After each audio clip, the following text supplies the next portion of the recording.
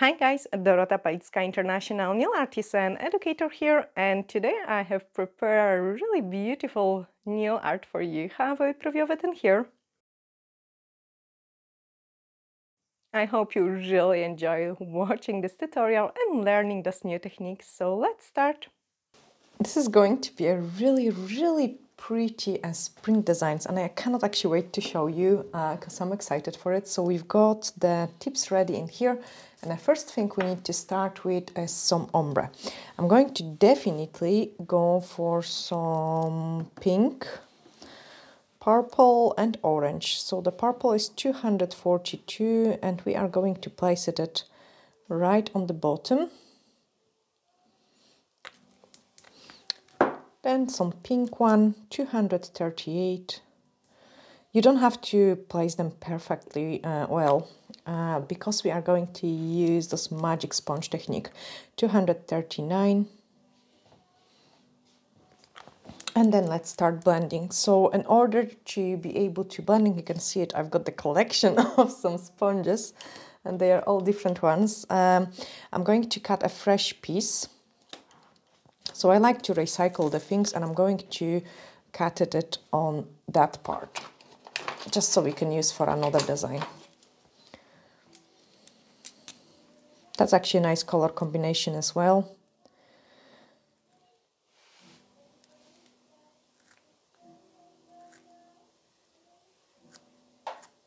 There we are, so I can keep this one and also I can cut it like this, so I will have some spare one, plus a fresh one. Always remove any bits and pieces.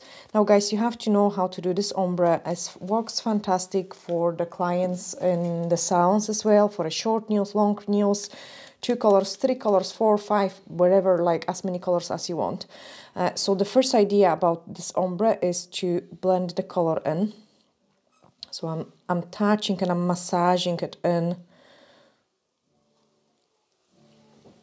I usually try to do the size, the sponge to be the size of the actual ombre nail, which I'm doing the ombre with.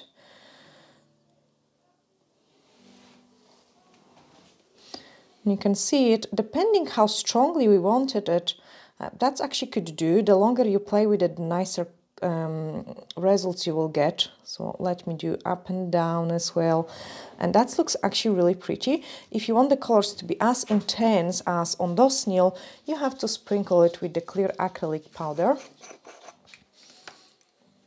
And so let's sprinkle it and then give it a cure. And then we can cure it. A good question. What we can use except of the acrylic powder. So I personally prefer the clear acrylic powder. I wouldn't use white or any color. It could possibly work with white, but it would give you a more pastel-y results. The clear one works fantastic. You could also use the dip-in powder. Again, you will do it in a clear if you don't have a clear acrylic powder, because that's a good question, cameraman. And probably I will also answer the question because it was coming up really a lot. Why did I sprinkle it with the acrylic powder? So if I wouldn't sprinkle it with the acrylic powder, you will have to do like, I don't know, 15 layers with the gel polish probably. And because we have used those acrylic powder, the blending of the actual colors is super quick and easy, and it's just much faster. Like honestly guys, it's so much faster. So I'm just cleaning it. Okay, and then add another layer. So what you can do it is, first of all, you could either use what you've got on the sponge, or you could just make it more pigmented, depending on the results you want to achieve. I'm just going to make them exactly same pigmented like the other ones. So 3 layers are perfect. Let's do a bit more. No, that's plenty.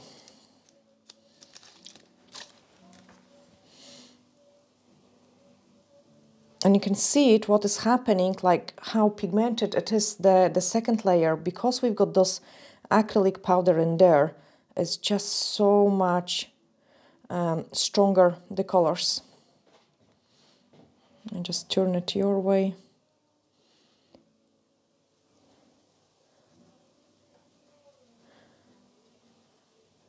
So I'm just going up and down and on the sides. And this is such a pretty way of doing an ombre. Obviously, the longer you play with it, the nicer results you will have as well. Like, make sure there is no fluffy bits and pieces. That's why I like to always do it on the forms. If you get some other fluff, you can just remove it. So I'm just going to touch up this place more. And that's it, ready for curing. Okay, get ready with the matte top coat, and the reason why we want the matte top coat is I want to be playing with some chromes in there as well. So matte top coat over it. Actually, maybe we could... No, it has inhibition layer, so matte top coat in.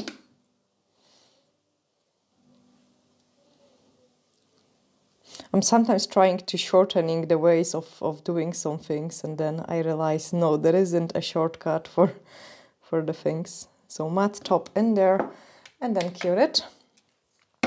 And this way we will go like this, okay? So just a bit of theory. So for this ones I have used some, as you can see, it yellow, orange and a pink. But you can do some other combination. This one was really pretty one as well. And yes, some of you actually leave the comment when I say, and I was searching for the example of the bad ombre. Obviously a purple and the turquoise one looks amazing. It's like a mermaid tile, the Ariel. So it looks fantastic. That's the one we did it. That's a quite good one as well with the blue in there. And this one is a clean one. So yeah, I like to keep it, the sponges, for future designs. Obviously you will use it a few times and then you have to bin it. But anyway, let's move into the next part. So we are going to grab the black foil design gel, and you need to save this like ombre tip. You need to try it, because the spring summertime is all about ombre. To be honest, like, it looks fantastic. And even when Easter time, like, you know, we're doing those ombre and then eggshells designs, so you definitely need to do it. Now those designs, because the ombre itself is quite strong and it can be a design itself, we are going to go for a very minimalistic look, like a nice and spring, but not over the top. Okay, so on the first one, let's maybe do the heart shape on this one. So on the first one we are going to paint some heart shape.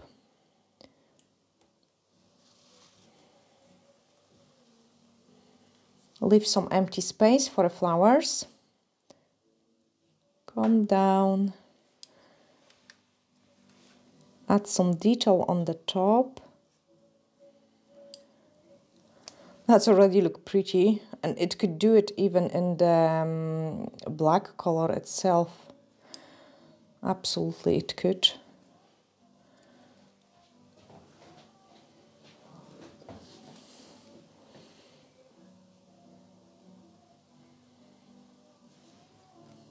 Okay, so we've got a heart shape.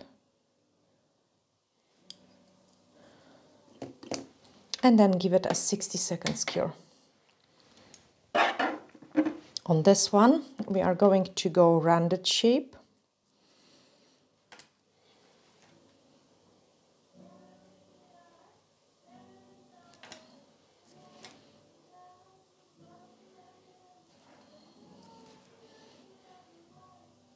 And what I'm doing, you can see it, I'm just like starting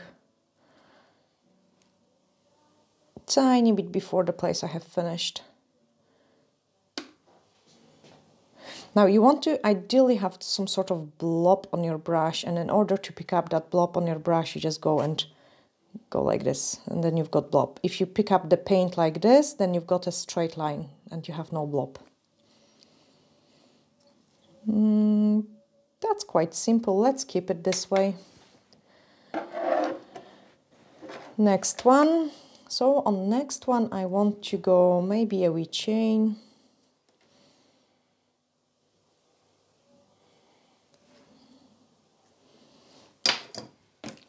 Try to don't use your brush for dots. I do that really often and it's quite not good. It's very not good. It's terrible. Because then the tip of the brush becomes broken. Now, there was actually on the Facebook group which we ran as well, there was some question regarding on how to prep the brushes, and I actually need to do the video, guys, for you on how to prep the brushes. I need to do the video with the color chart of the fiber gels.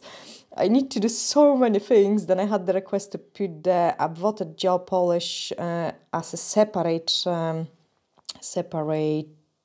listing rather than choose the color. Now I'm just painting some rounded shape, and then we'll place lots of flowers on the bottom. So you can either do it or you can keep it as an empty space. Here, this one. Grab the one which we just done it, and even if it has the matte top coat, what I like to do it, you don't have to do this, guys. There is the only reason for it is just gives nicer surface, removes an extra thickness from the nails, and the light is going to reflect much nicer. So if I'm fussy about the design and I like the design, I would go and do this step. It doesn't cost me much of the time.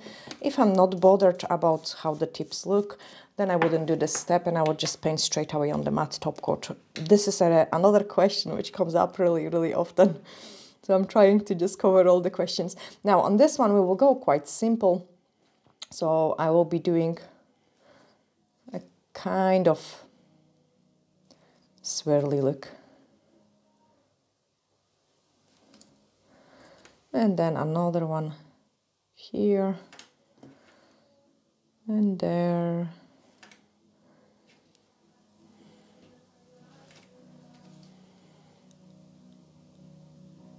Okay, that's enough. And then let's cure it. Okay, we can grab the next thing, and this is going to be the gold chrome. And again, you could use the finger or you could use the cotton, not cotton, the eyeshadow applicator. I quite like to work with my finger. I feel like it gives best results. Again, I leave it entirely up to you. No, that wasn't the first one. The heart was first, okay. So I'm picking up like a tiniest amount of the chrome ever and just dab it in there.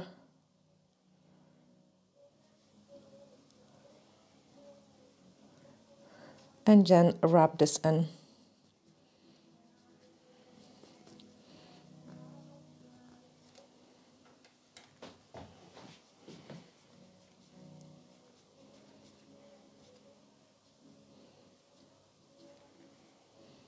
To get a nice gold surface.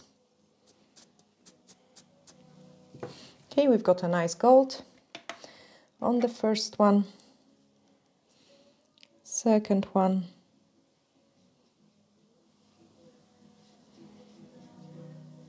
usually the longer you kind of rub the pigment, the shinier it becomes. You can see it here, it becomes shinier. I quite like painting that way because what is happening when you're painting with, so sometimes you see me using the transfer foil gel glue, the transparent one.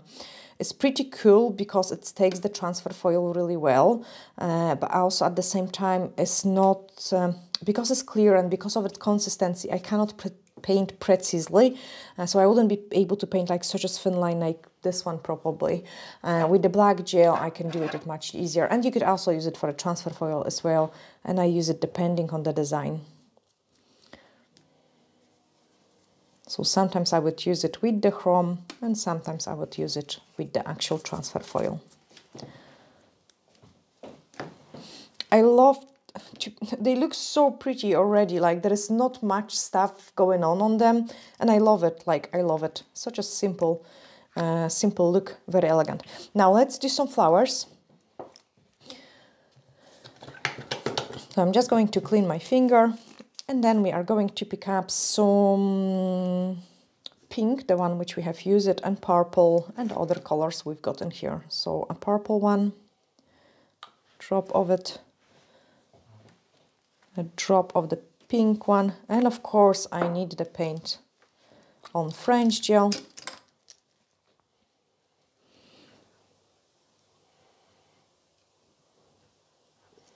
Fantastic. What other? We could actually do this orangey one as well. So we will keep in this kind of 3-color range. And the green. Oh gosh, I need green. So green is 241.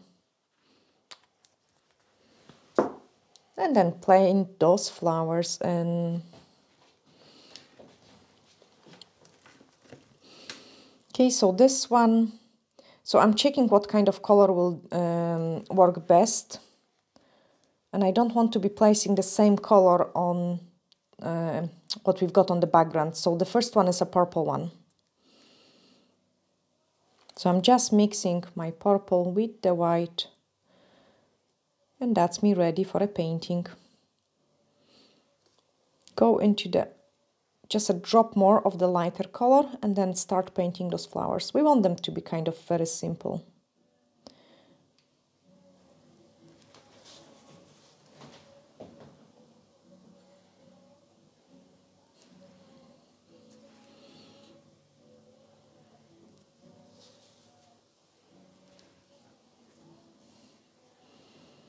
If you've got like a wee sticking out here like I do, I have rolled my brush and I'm trying to reshape it. The reason for it is I have cured some product, and that's why I need to also show you the video how to clean the brushes as well. So you will know how to save this brush, because I will be able to save it even if it did cured. Okay. Then inside, put a couple of those darker color. Go into the pink one. And paint another flower.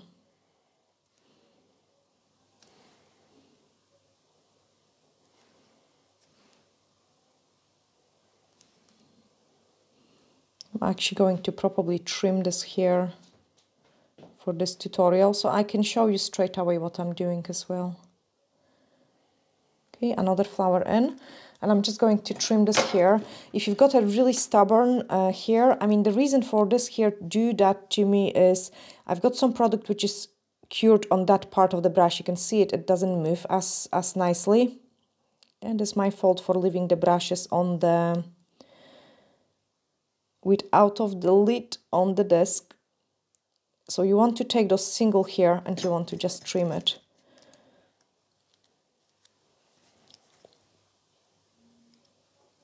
And you can do so. Oh, you can also see it. There is those cured product there, the white one. So what I'm doing now is I'm gently scraping it off, and the brush starts to move nicer. You can see that already here. So the cured product is in that place, is here. Here on this side as well. So you could do that. Then take a wipe and reshape your brush. So now even if I go like different position, the brush should hold in place, because we have removed some of the problematic area with the cured product. What other color I want in here? Another purple one. But just a wee tiny one on the top.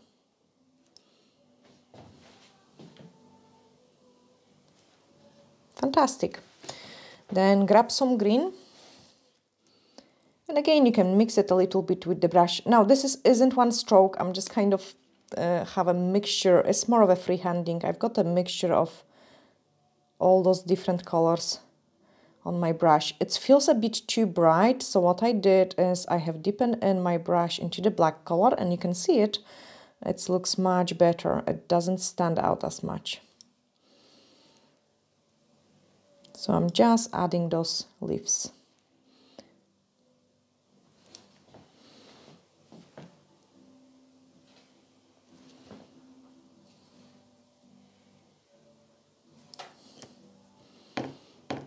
Okay, darken this one. So just a pure black on my brush. and a drop of green.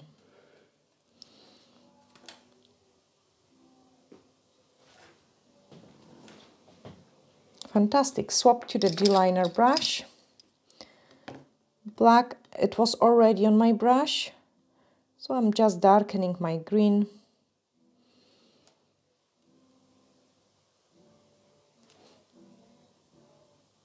And we are going to paint a very thin lines. Somewhere here, somewhere there.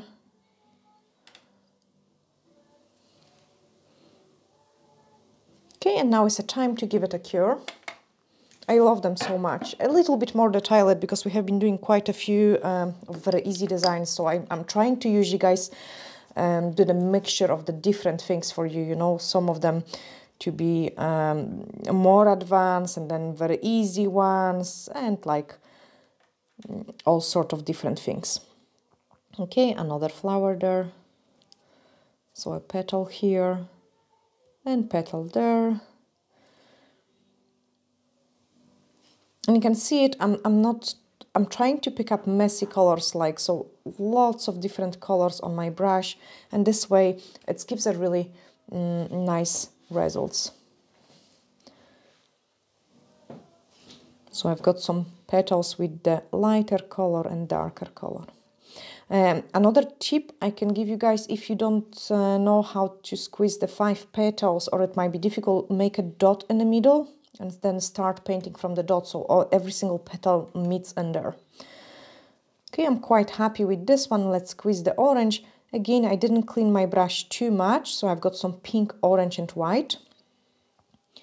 And I want some 2 petals here. And then maybe a separate flower just in there.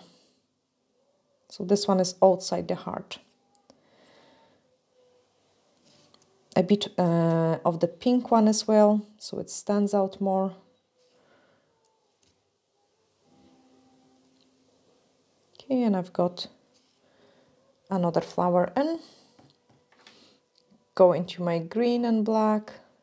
Again, I even didn't clean my brush. Add some leaves.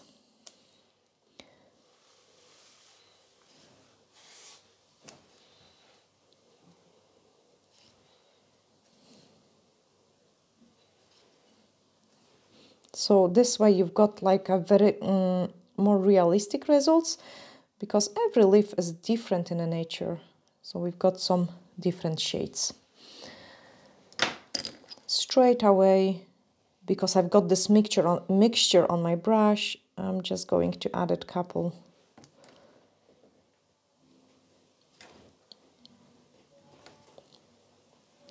Single one didn't feel right, so I had to paint it 2, and then I'm going to add 2 more to cure it. Again, so pretty one. Next one. So on this one, we need to do a purple one.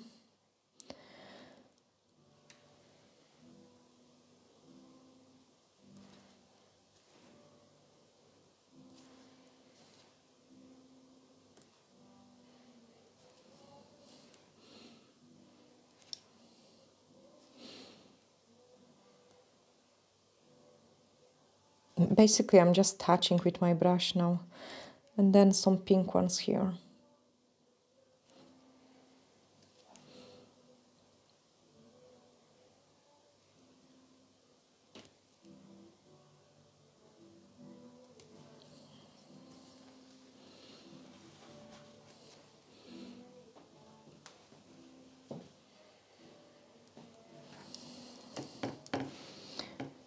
Green leaves.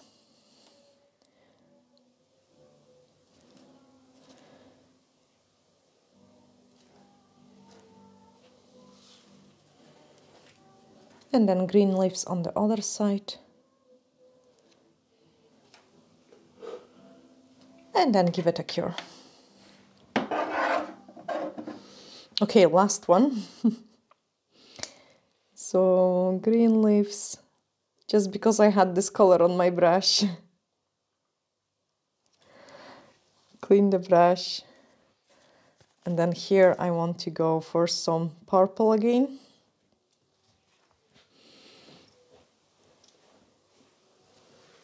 You can also see how nicely my brush behaves now after we have tidied it up. Ideally, I love to, so basically when I have a break, like we don't record it for a day or two, and I leave the brush or I don't train my brush, things become much more tougher for me. I love it. My brush is the most like once I do a couple of the designs. So at this stage now, my brush would allow me to do more and more advanced work. And I love it, painting and that kind of like when the brush is warmed up to my hand. Same the D-liner brush. It was actually sometimes like you can see me struggling on the beginnings of the video before my brush kind of starts moving nicely. So keep that always in mind when you want to do very detailed design on your client. That's ideally you want to kind of get your brush ready for that painting, you know. It's same like going into the gym and you would start, actually we started gym with the cameraman again, I'm so happy for it. But you know, if you go, I know, yes, okay, he goes like constantly for so many years, and I just started after 7 years of not going into the gym. So I was so sore some days, like, oh my goodness, guys, it was terrible.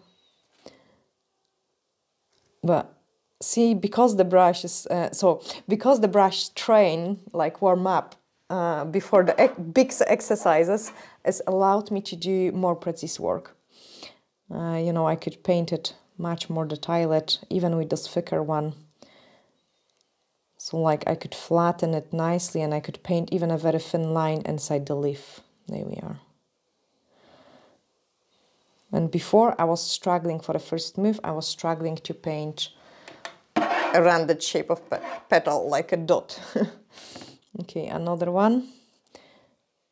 What I did, I have picked up a drop of the green color, so I didn't want to have a pure black. It could be maybe too strong for this one. We didn't do the lines, so let me do them here, just so every single design looks kind of the same. So 2 lines, 1 line in there.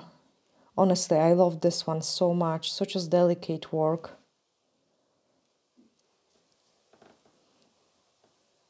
And a little bit more advanced for a change.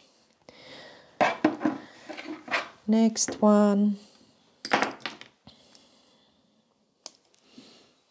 Basically, we just have to later on swap our brush into some white color and then that's our design, finish it. So let me clean it. And to clean it, I'm using the UV cleanser, a tiny wee drop of the UV cleanser, then pick up the color I want to go for. So we are going to be working with the white. And you can see, because I had so much black on it, the white turned it gray. So I let my brush drink it this lighter color. Again, we shouldn't be using brushes for doing the dots, but I'm going to use it. So a couple of the dots.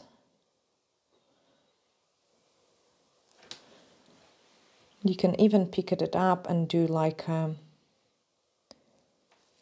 that's too strong. So I have removed all the product from my brush and I'm just touching some places. That's it, don't play it anymore. I quite like this one, so let's maybe go like this.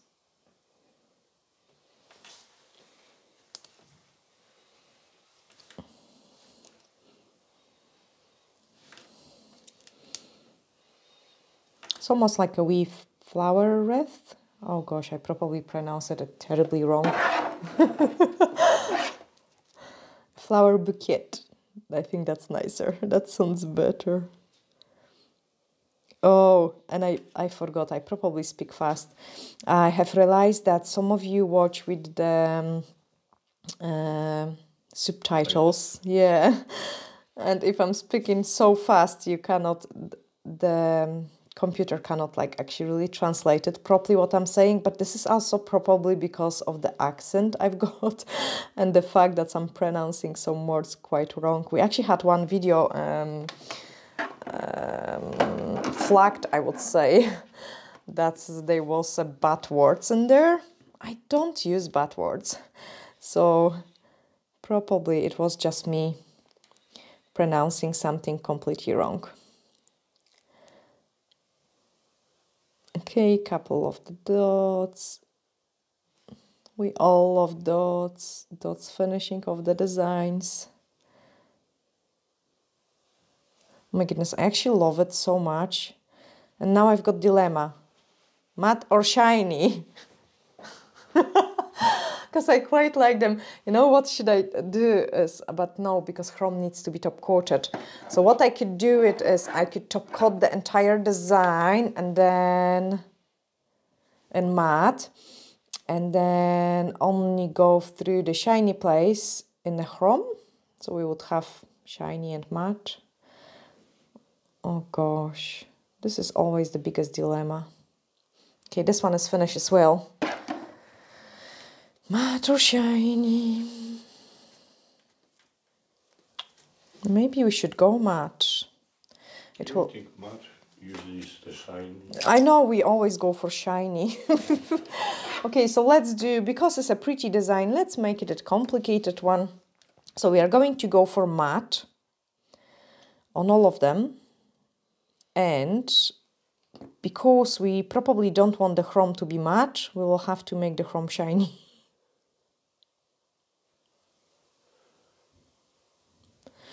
Okay, so first one is matte. Once I take it out from the lamp. Next one. Yeah, cameraman got always good taste. He was the one to push me when I started doing the nails. I came home so proud that I made a nice set of the nails, and then he was like, this is not straight, this is bulky here, you touched the cuticle. I was like, ah. But it was a good learning curve. Another tip, guys, I can give you as well, like when you're learning, take a picture of your work. Something what the human eye cannot see it is visible on the camera. So obviously to me this design like might look pretty, and then when I rewatch it on the YouTube I want to cry because I'm angry I didn't see something which is visible in the camera. So take a picture of your work and then zoom it in to see. When I was entering competitions and I was doing like a boxed nail art, I was basically zooming in every single piece of the tip to pick up any mistake. Even if I couldn't see it, I was fixing it on the actual tip. So overall, the picture was perfect. Like there was no mistake which the human eye could spot because they were only visible in the zoom it in camera, and I fixed it this zoom it in picture. Then I was taking the picture again to check if this mistake was still in there. Crazy, you know. So some work took me like months to complete. Obviously, I have no time for that now. It looks actually. The chrome is still shiny-ish. Should we top coat it? No. No, don't need it. No, don't need it. Yeah, even a matte chrome looks... I like it reflects the light. I don't think so I'm going to do anything else about it because I like it as well. I'm glad we both agree, cameraman. We always agree. Next week. We usually... Yeah, it gives a different feel to it. As I say, we could go through with the shiny top coat to make it more standard. Yeah. It's nice. I know it's nice. I just want to check. I want to just check it.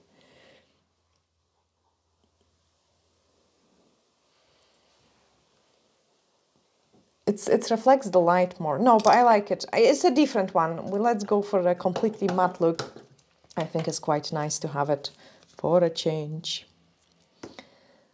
Okay, this one is so pretty. I actually love them all. And I hope, guys, you did really enjoy this tutorial as well, and you loving those beautiful. I actually, the more I look on them, and especially all together, the more I love them. Such as delicate. Look, fantastic one. Let's make them nice and pretty before I show you the final results. Here we are. That's what we have. Oh, they're so pretty. They are really pretty. Cute. That's the kind of stuff I really like it on the nails. And I hope you guys really like it as well. If you did, hit those like button, pretty please, or subscribe if this is your first video you are watching. Sending you huge glittery hugs, and bye for now.